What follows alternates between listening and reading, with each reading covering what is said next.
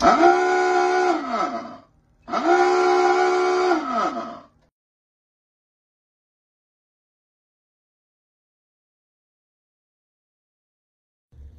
everyone, welcome aboard Submarine BECUNA here at Independence Seaport Museum in Philadelphia. My name is Greg, and on today's video, we'll be taking an in-depth look at the Torpedo data computer. Welcome to Deep Dives. Submarine BECUNA, like most subs of her era, is armed with torpedo tubes at both the bow and the stern. These tubes are installed parallel to the longitudinal axis of the boat, meaning they point either straight ahead or straight astern. Unlike deck guns, which are often installed in traversable mounts or armored turrets, torpedo tubes are immobile. A torpedo tube will always face wherever the bow is facing or wherever the stern is facing.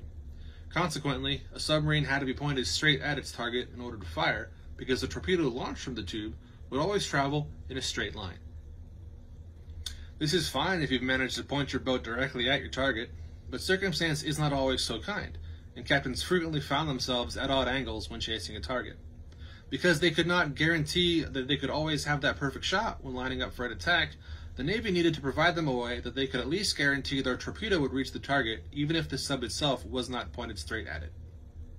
During World War I, calculating and plotting a torpedo intercept course was a manual process done by hand with the aid of various slide rules, such as the Mark 8 angle solver, colloquially called a banjo because of its shape, and the ISWAS, a circular slide rule that predicted where a target will be based upon where it is now and where it was.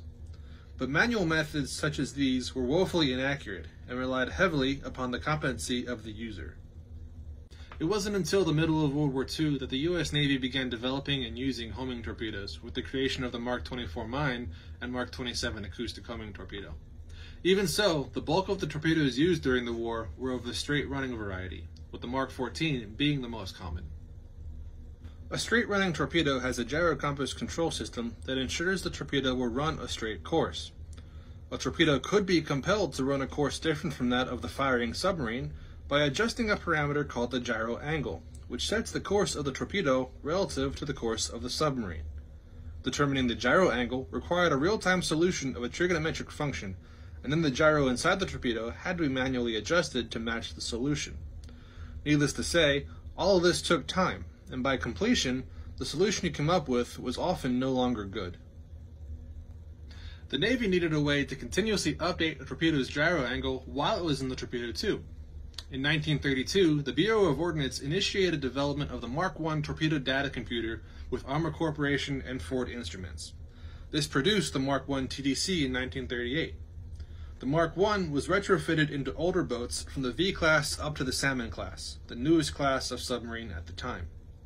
The first class of submarine built with TDC use in mind was the Tambor class in 1939. By then, TDC design had progressed significantly to the Mark III.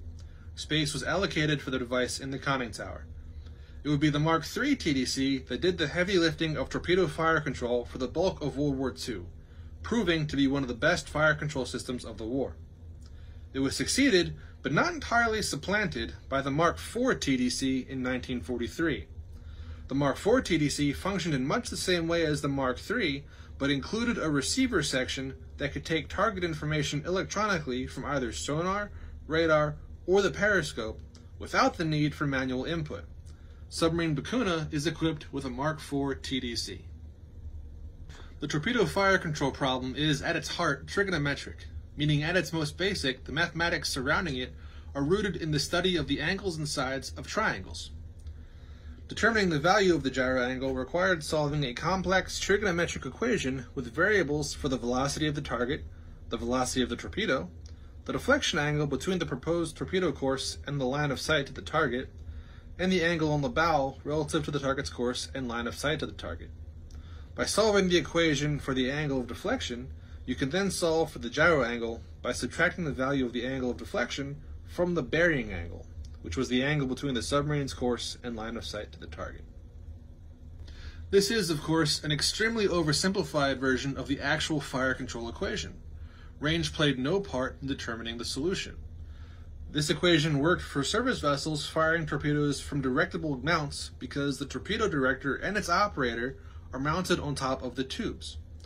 Because the range between the director and the target was the same as the range between the point of torpedo launch and the target, it could be balanced out of the equation. On submarines, however, the fire control system was centralized. The director and operator were not located with the torpedo tubes at the bow or stern, but in the conning tower roughly amidships. The distance between director and tube created problems with parallax, which is the displacement or difference in position of a viewed object seen from two different locations. In this case, the two locations are the conning tower, where the fire control party is located, and the torpedo tube, where the torpedo is located and launched. The fire control equation must be modified to reflect the distance between these two positions, further complicating it. The TDC was introduced as a method to aid the fire control party in solving for the gyro angle as quickly and efficiently as possible. The faster you find your solution, the more accurate your torpedo attack would be. It allowed the input data to be continuously updated as the situation changed, and therefore the value of the gyro angle would likewise be instantaneously updated with the new information. Because the technology allowing the gyro angle to be set while already loaded in the torpedo tube had been developed in the early 20s, this further meant that the gyro itself could be set and adjusted along with the angle value. This meant that the gyro could be adjusted right up to the moment of firing, guaranteeing the most accurate possible shot. The TDC can be broken down into four major sections: the position keeper, the angle solver, the sound bearing converter, and the torpedo spread generator. The position keeper is responsible for tracking and marking the predicted present location of a target. This was critical aboard submarines because limiting periscope exposure reduced the risk of being spotted by the enemy. Because a fire control party could not have their eyes on the target continuously, they relied on the position keeper to track their target using the best information they could provide it. There are 7 variables that are input into the TDC. Each one of them has a crank to manually enter the value and an indicator dial on the display to show what the current input value is. The first input is target speed. This value is usually an estimate made by the sonar operator or taken from the estimated course plotted out by the tracking party. The second is initial range. This value is usually obtained from either the periscope or radar, but in some cases can be taken from sonar. As the range changes, the TDC will generate revised values and display them on the counter. Third is initial target relative bearing. The TDC will generate the value of the target's relative bearing based on the other inputs, but the initial target relative bearing value gives it a point to start from. Next is target course. The value of this input is typically determined by navigation plot. Target course was assumed to remain constant during an attack, unless a future observation forced the value to be revised. The last two values are the speed and course of the submarine. The speed is taken from the submarine's pedometer, while the course is taken from the submarine's gyrocompass. Both values are automatically and continuously updated from their respective measurement devices without the need for manual input. The angle solver takes the inputs from the position keeper as well as the parameters set by the type of torpedo being fired and uses them to compute the value of the gyro angle so that the torpedo will arrive at the correct place at the correct time in order to score a hit on the target. There are 2 inputs that must be manually set into the angle solver for a successful computation. They are the corrected torpedo running speed and the torpedo run difference. The corrected torpedo running speed is the speed in knots set into the TDC that is derived from the basic torpedo running speed by accounting for variables such as water temperature, battery electrolyte temperature, and running depth that might deviate from standard. The torpedo run difference is the distance in yards a torpedo travels in a given time at basic running speed, minus the distance traveled in the same amount of time with the corrected running speed. Both variables have a crank for manual input. The sound bearing converter exists for one reason, and that is to account for the parallax involved with determining a target's bearing using the sonar. Bearings taken through the periscope or radar do not experience this parallax. There is no appreciable time delay for radar or light waves bouncing off an object and returning to the receiver. The same is not true for sonar. The speed of sound through salt water is approximately 1,669 yards per second. By comparison, the speed of light through the atmosphere is approximately 327 million yards per second. Because the speed of sound is so much slower, the target will move during the time it takes for the sonar ping to reverberate off it and return to the receiver. Thus, by the time a bearing is taken by way of sonar, it is obsolete the moment it is received. The sound bearing converter accounts for this, turning the sonar bearing into a bearing that matches more closely the bearing taken from the periscope or radar. Lastly is the torpedo spread generator. This is the last function the TDC is designed to perform.